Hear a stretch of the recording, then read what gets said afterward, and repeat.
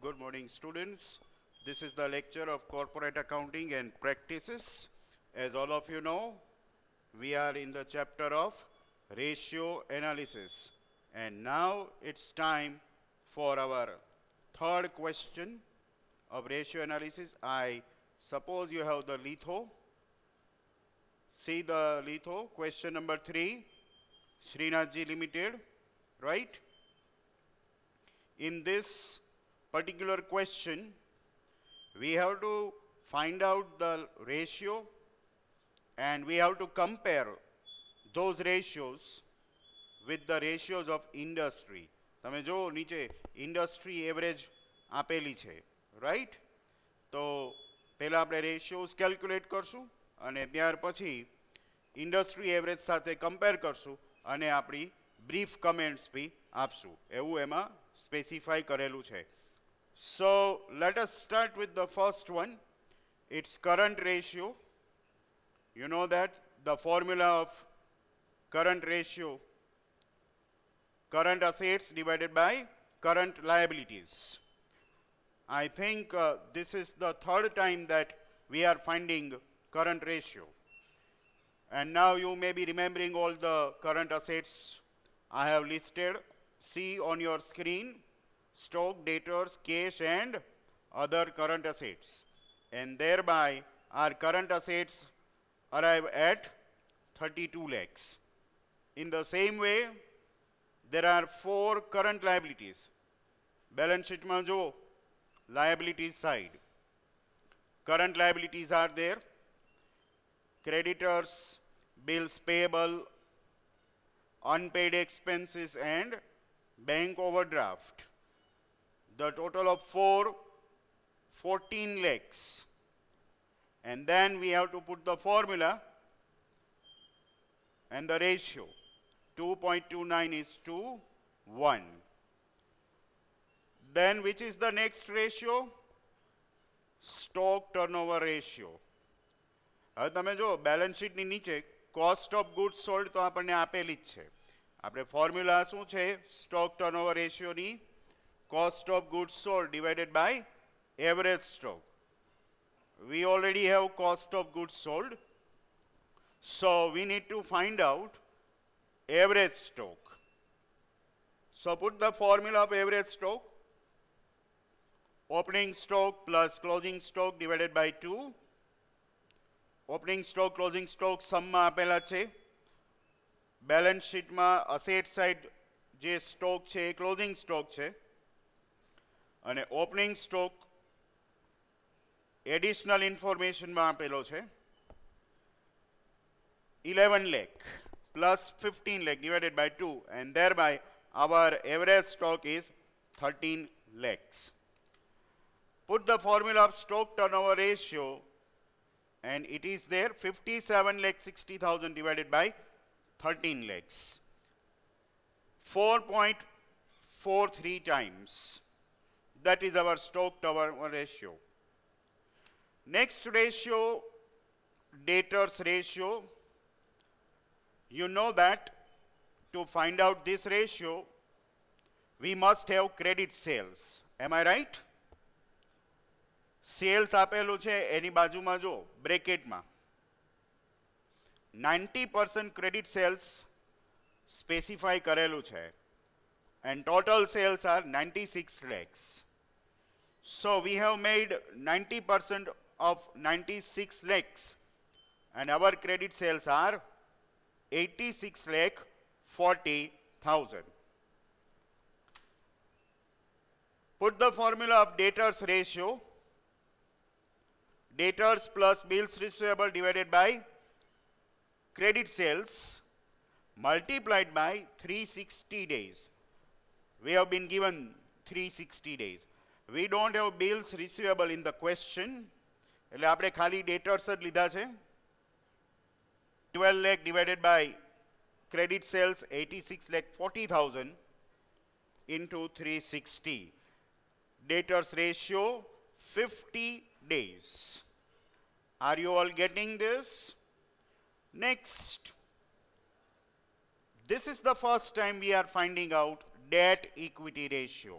આગળના બે ક્વેશ્ચનમાં date equity ratio નહોતો પૂછેલો, આ સમમાં પૂછેલો છે. We must have to figures, બે ફાઇન્ડ જ કરવાના થશે. First is long term liabilities અને બીજું શું છે? Share holders funds. જ્યારે આપણે ફોર્મ્યુલા લખતા હતા ત્યારે આ રેશિયોમાં મેં તમને લખાવેલું long term liabilities divided by share holders funds into 100. Which are the long term liabilities, students?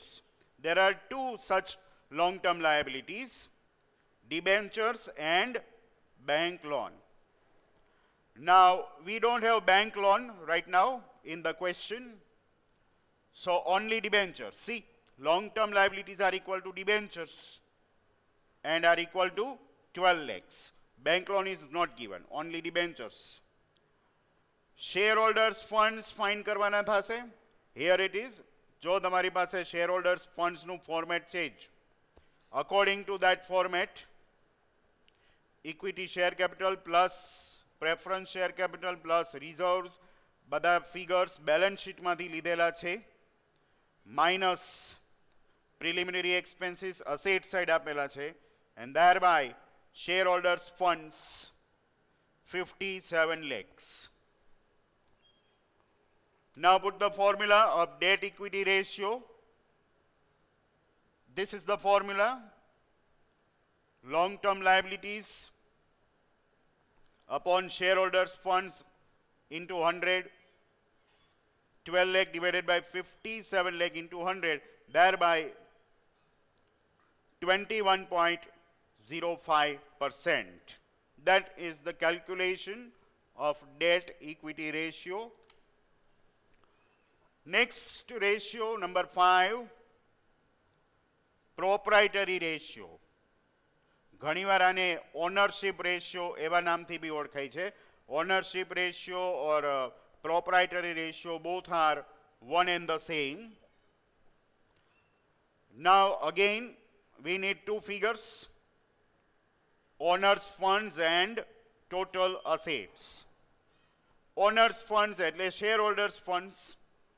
હમણાં જ આપણે શેર હોલ્ડર્સ ફંડ્સ ફાઇન્ડ કર્યા જ છે, 57 lakhs, રાઈટ? અને ટોટલ અસેટ્સમાં કઈ કઈ અસેટ્સ લેવાની છે? Fixed assets end current assets. Balance શીટમાં જો ફિક્સ્ડ અસેટ્સ પેલી 3 આપેલી જ છે, એ પેલી ત્રણેયનો ટોટલ કરીને 51 lakhs પ્લસ કરંટ અસેટ્સ આપણે હમણાં ફાઇન્ડ કરી 32 lakhs. Thereby our total assets are 83 lakhs. Put the formula of proprietary ratio. Owners funds already found, divided by total assets into 100. 57 lakh upon 83 lakh into 100. Proprietary ratio is pegged at 68.67%. Next ratio, net profit ratio. Net profit ratio માટે formula જે છે એ તમને ખબર જ છે, net profit after tax divided by sales. હવે તમે ક્વેશ્ચનમાં જો નેટ પ્રોફિટ આફ્ટર ટેક્સ ક્યાંય આપેલું નથી. એડિશનલ ઇન્ફોર્મેશન જે છે એમાંથી આપણે બધા ફિગર્સ માઇનસ કરી અને net profit after tax find કરવાનો છે. So you know this format already. Cells given, less cost of goods sold, gross profit, sales minus cost of goods sold કરો એટલે gross profit આવે. પછી ઓપરેટિંગ એક્સપેન્સીસ જો ત્યાં નીચે આપેલા છે, ગ્રોસ પ્રોફિટમાંથી ઓપરેટિંગ એક્સપેન્સીસ લેસ કરો એટલે પ્રોફિટ બિફોર ટેક્સ આવે, લેસ taxes. ટેક્સ રેટ આપેલો જ છે જો 50%, એટલે 22,80,000 ઉપર 50% કર્યા છે, thereby it is 11,40,000. A minus કરો, and we have profit after tax, that is 11,40,000. Put the formula of net profit ratio like this: net profit after tax upon sales into 100, 11,40,000 upon 96 lakhs into 100, and thereby it is 11.875%. Point પછી મેં 3 digit લીધા છે કારણ કે 3 ડિજિટમાં જ પૂરું થઈ જાય છે, એટલે 3 ડિજિટમાં જ આન્સર આવી જતો હોય તો રાઉન્ડ ઓફ કરવાની જરૂર નથી. 3 કરતાં વધારે ડિજિટ હોય તો તમે રાઉન્ડ ઓફ કરી શકો, right. Another ratio, return on owners funds. આ રેશિયોનું બીજું નામ return on shareholders funds. એટલે ફોર્મ્યુલા કઈ આવશે? શેરહોલ્ડર્સ ફંડ્સ વાળી ફોર્મ્યુલા આવશે. Net profit after tax upon owners funds or shareholders funds. Profit after tax 11,40,000 divided by 57 lakh into 100. Thereby it is 20%, right? So I think all the ratios are calculated. હવે આપણે comparison કરવાની છે, એના માટે આ રીતનું એક ટેબલ બનાવી નાખવાનું. ફર્સ્ટ કોલમમાં સાથે સાથ રેશિયોના નામ, સેકન્ડ કોલમમાં આપણે જે રેશિયો કેલ્ક્યુલેટ કરેલા છે એ કંપનીના શ્રીનાથજી લિમિટેડના રેશિયોઝ સેકન્ડ કોલમમાં મૂકેલા છે. થર્ડ કોલમ ઇન્ડસ્ટ્રીના રેશિયો જે તમને ક્વેશ્ચનમાં આપેલા છે સાવ છેલ્લે ઇન્ડસ્ટ્રી એવરેજમાં, એ મૂકેલા છે. અને ફોર્થ એ આપણા રિમાર્ક્સ, આપણે કમ્પેરિઝન કરીને કહેવાનું છે કે weather a particular ratio is favourable or unfavourable. તો જો current ratio, company ratio 2.29, industry ratio 2.4, so it is slightly lower. Stock turnover ratio, we have a higher ratio than industry, so it is favorable. Debtors ratio, industry કરતા આપણી કંપનીનો ratio ઓછો છે, that is why it is favorable. કારણ કે તમને ખબર છે કે ડેટર્સ રેશિયો જેમ ઓછો હોય એમ વધારે સારું, રાઈટ. તો ઇન્ડસ્ટ્રીની એવરેજ 60 ડેઝની છે, કલેક્શન પીરિયડ 60 ડેઝનો છે, એની સામે આપણી કંપનીનો કલેક્શન પીરિયડ 50 ડેઝનો છે, so that is favourable. Date equity ratio આપણી કંપનીનો હાઈ છે, against industry average of 20% we have 21.05. Proprietary ratio is lower than industry. Again, net profit ratio is favorable.